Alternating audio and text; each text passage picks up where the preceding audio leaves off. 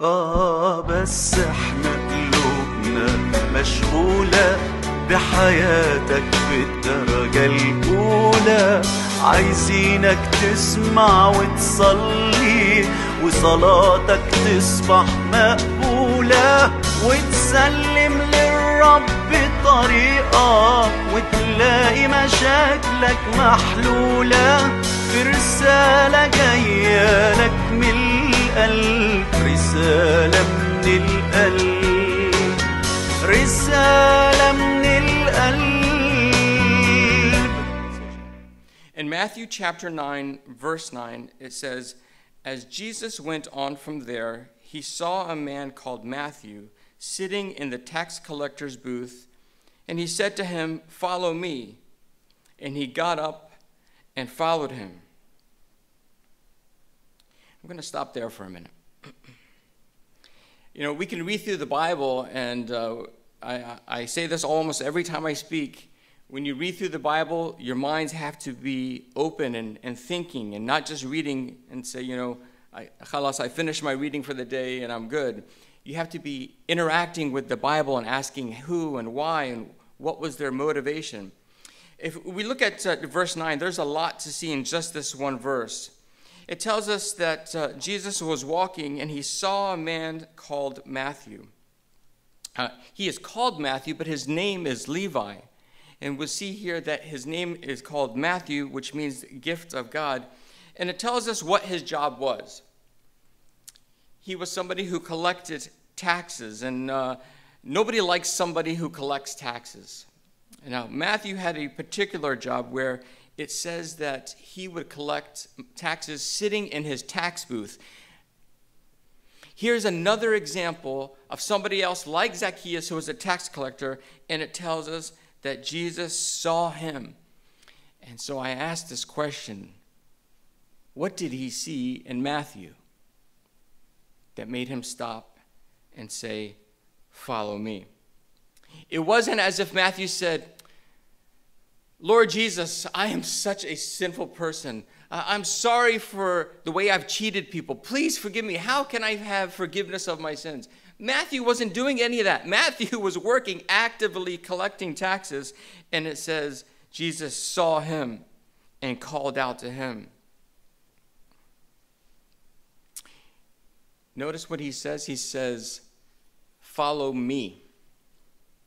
He doesn't say to Matthew, "Yeah, Matthew, you're breaking the law. Follow the Mosaic law." He doesn't say to Matthew, "Matthew, you're disobeying God. Follow God." He says to Matthew, "Follow me." So Matthew has this big decision. And I talked about we all have big decisions to make. Matthew now has a big decision to make. Would he give himself up to gain Jesus? What would he be giving up? I told you that if you were a tax collector, you had the opportunity to receive taxes more than you needed to collect. And that's why Matthew probably was a wealthy man like Zacchaeus was a wealthy man. Matthew had a lot of money, something that many people are striving for. Just this past week or two, the lottery was over $1 billion. Over $1 billion. And the person who won that lottery ticket overnight became a billionaire for doing nothing but buying a ticket. But millions of people were buying these tickets for the chance for what? For money. And the power that money can get you. Thinking, my life, if I win this lottery, my life will change. It will be better. And that's why everybody wants to win that $1 billion. But most people that win that much money, they end up depressed, committing suicide, losing their family, and oftentimes broke with no money. Matthew had what everybody was striving for, and Jesus was saying, "Give it up and follow me." That's a big decision. There are some in this room and some that are watching who have that decision to make in their life. Sometimes Jesus calls us and says, I want you to follow me, and that means leaving your job. I was studying business administration at George Mason University, and God had put it on my heart to go to Bible college. That's a big difference, business administration and Bible college. They both begin with B, but they're completely different. And I just felt the call. God was saying, now to go to Bible college. And I didn't obey the call. I drove out there one time, and I went to the parking lot. I drove an hour, and I went to the parking lot, and I couldn't get out of the car. I was too afraid, and I drove back home. And then I went to a retreat, and we were singing that song. We just sang, I Surrender All. And I couldn't sing the song because I knew I wasn't surrendering all. And I came back, and I went to the Bible college.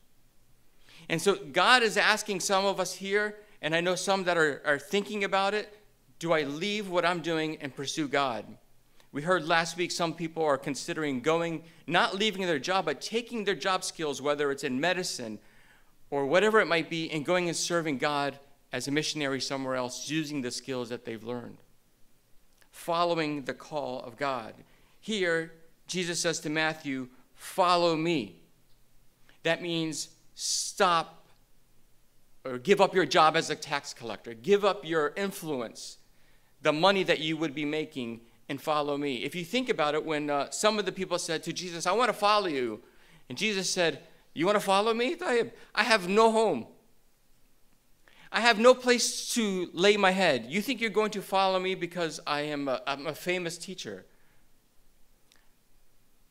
The birds of the air have a nest, and the foxes have holes, but the Son of Man I have no place to lay my head down.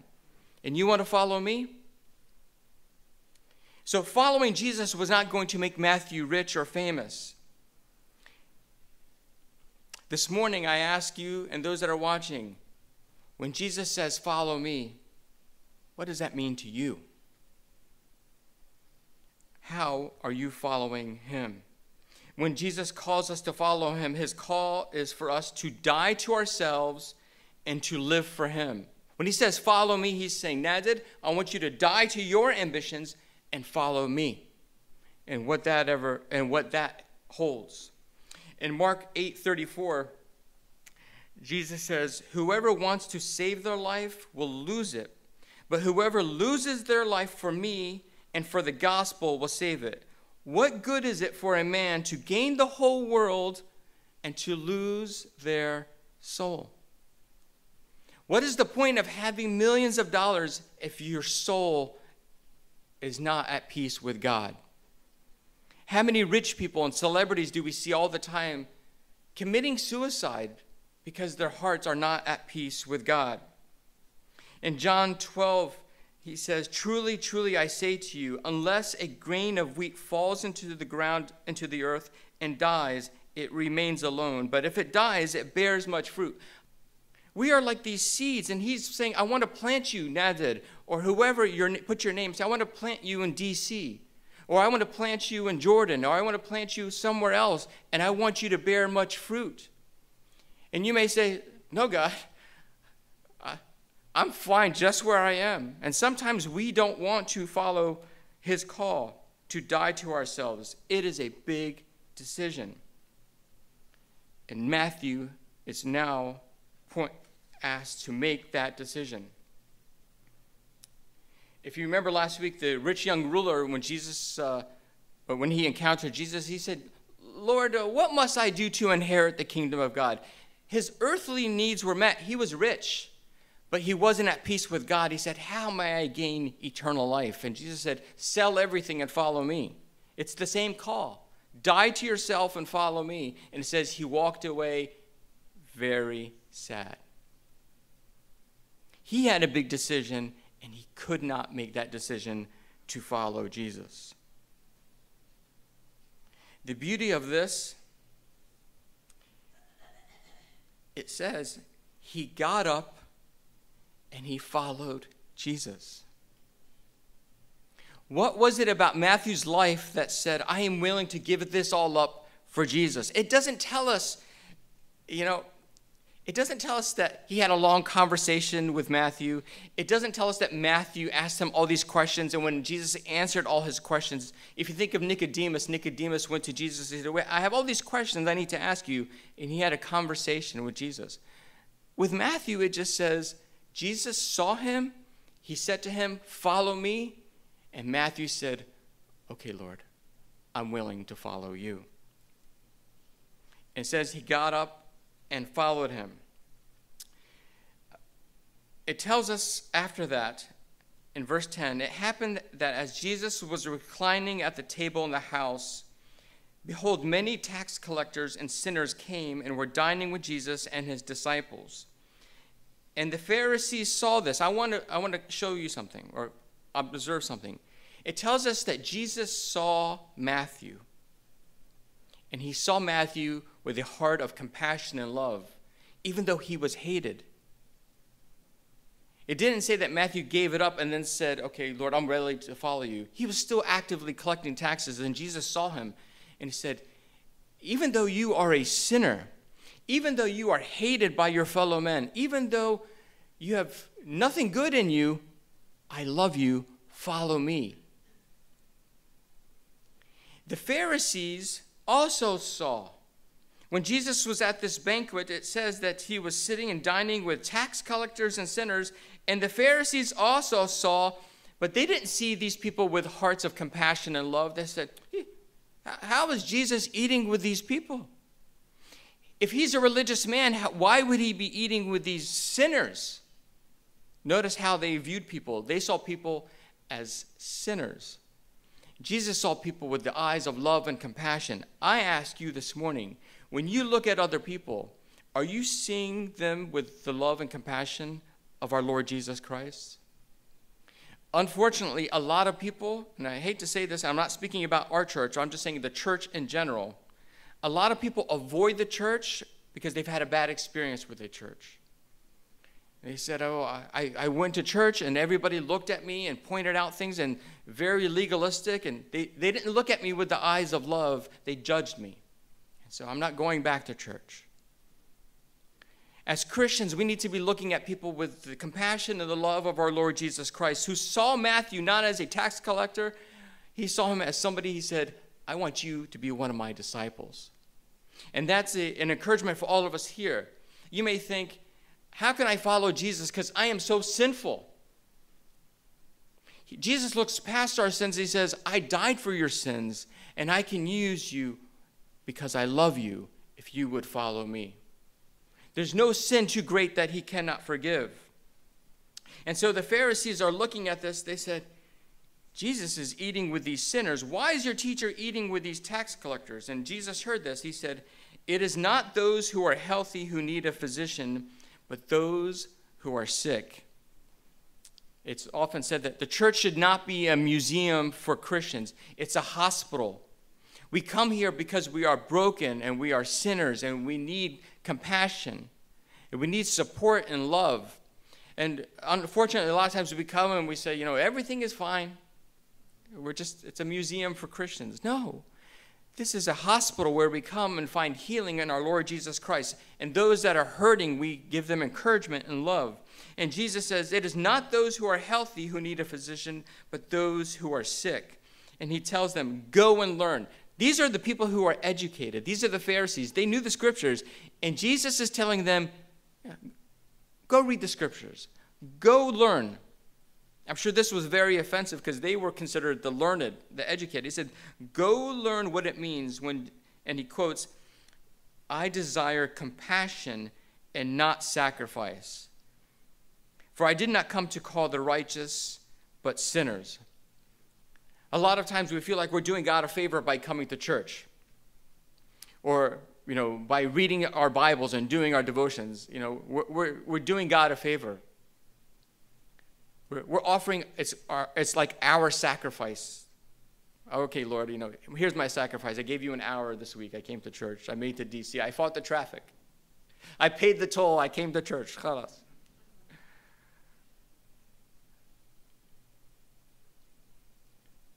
He says, "I don't want your sacrifice." God doesn't want our sacrifice. He wants our heart. He says, I want you. I want you. I don't need your sacrifices. The Pharisees thought, we're doing all this in the name of God and religion. And he says, I don't want your sacrifices. I want your compassion. You're supposed to be the religious elders. Where is your love and your compassion? I did not come to call the righteous, but sinners. People that think they're healthy. He said, I'm good with God. I'm healthy. But if you're humble enough to say, I am a sinner and I need God, then Jesus says, I can use you.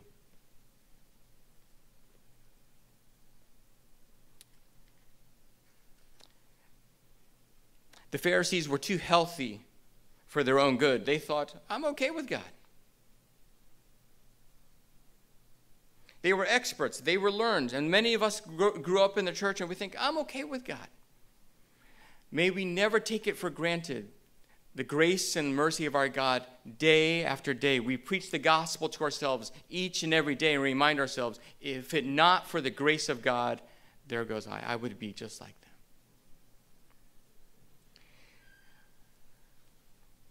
All right, I want to ask you a question. If you were given the opportunity to write your testimony or your story about your relationship with God and have it in the Bible,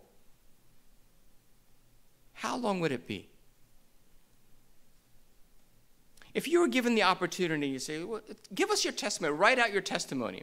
At the Bible college, I took a class on discipleship, and they said, okay, we want you to write out, you're going to learn how to give your testimony, how to share how God changed your life, and you write it out. So, you write it out. If I were to give you some paper, how many pieces of paper would you need to write your testimony? If you look at the Bible, you see the story of Jonah. Jonah is it's a short book, but it's the story of how God changed the life of Jonah. And if you think of the blind man who was healed by Jesus, and the Pharisee says, well, we want a testimony. How were you healed? And the parents said, well, they were afraid of the Jewish elders. They said, we don't know, ask him. And he gave his testimony. He said, listen, all I can tell you is once I was blind, and now I see. So I'm asking you, how much room would you need in the Bible to write your testimony? And maybe you may say, well, I don't need any paper because maybe your life hasn't been changed by God. And that's this morning I ask you, you need to take care of that today with God. Just as he called Peter and said, follow me, he's asking you the same thing, to surrender all and follow him. The reason I ask this question is because what book are we in right now? We're in the book of Matthew. And in verse 9 it says, as Jesus went on from there, he saw a man called who? Matthew. In other words, Matthew is writing this book, and he has the chance to write his testimony. And this week as I'm reading it, I'm like, it's one verse. It's verse 9, that's it. As Jesus went on from there, he saw a man called Matthew sitting in the tax collector's booth, and he said to him, follow me. He got up and followed him. That's it. He had this opportunity to write out what he was thinking about why he left the tax booth, what made him follow Jesus. His testimony is one verse, which is, he called me and I followed him. Sometimes we make Christianity too complicated. It's a set of rules that I have to go to church, and I don't want to follow God because it's, I have to do all these things and I can't do these things. It's so simple. Matthew wrote his testimony in one verse.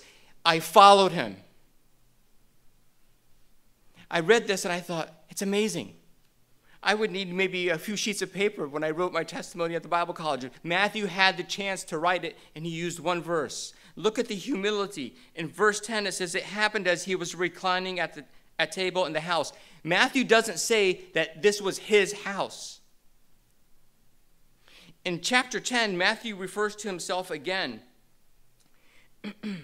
In chapter 10, verse 3, Matthew says, he gives the names of the disciples. He says Philip and Bartholomew, Thomas, and then he says Matthew, the tax collector. When the other gospel writers refer to Matthew, they don't call him Matthew, the tax collector. Matthew is so humble that he refers to himself with the title, and it's not a good title. You say, Nader, the president, or so-and-so, the executive, or the CEO. He gave the title of himself that was hated by everyone. He said, Matthew, the tax collector, twice. And in the other Gospels, it tells us he was working at this tax collecting booth, but they don't call him Matthew, the tax collector. In Luke chapter 5, it tells us that this was the house of Matthew himself. In Luke chapter 5, verse 27, it tells us that he went out and noticed a tax collector named Levi, or also Matthew, sitting in a tax booth, and he said to him, "Follow me." And Luke says he left everything behind, got up, and began to follow him. And then in verse 29, it says, and Levi, or Matthew, gave a big reception, or a feast in his house, and there was a big crowd of tax collectors and other people who were reclining at the table with him. Matthew doesn't state in his gospel that it was his house and that he gave a big reception. It was Luke who tells us this, that there was a big crowd of people. We see here the humility of Matthew in writing this. His testimony is simple. I follow Jesus. And he doesn't praise himself and say, and I gave him a big reception at my house, and the food, I ordered this, and I gave him, I slaughtered the kharoof and all this things for him. No.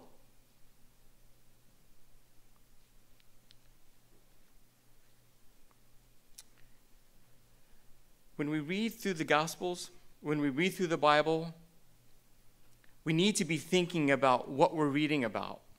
This week, I was thinking about how Matthew had this encounter, how he followed Jesus, and how he had the opportunity to explain why he was giving his testimony and why he was following Jesus. And he made it so simple. He made it not about himself, he made it about Jesus. Some applications I'd like to share this morning. Like Jesus, are we making ourselves available to those around us?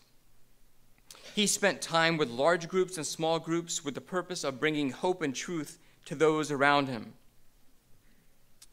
And Jesus saw people that were in need and desperate, and he acted upon it. About a year or two ago, I was riding my bicycle in the neighborhood, and I passed by a house, and there was two ladies outside in their driveway. And as I rode by their house, they didn't say anything to me.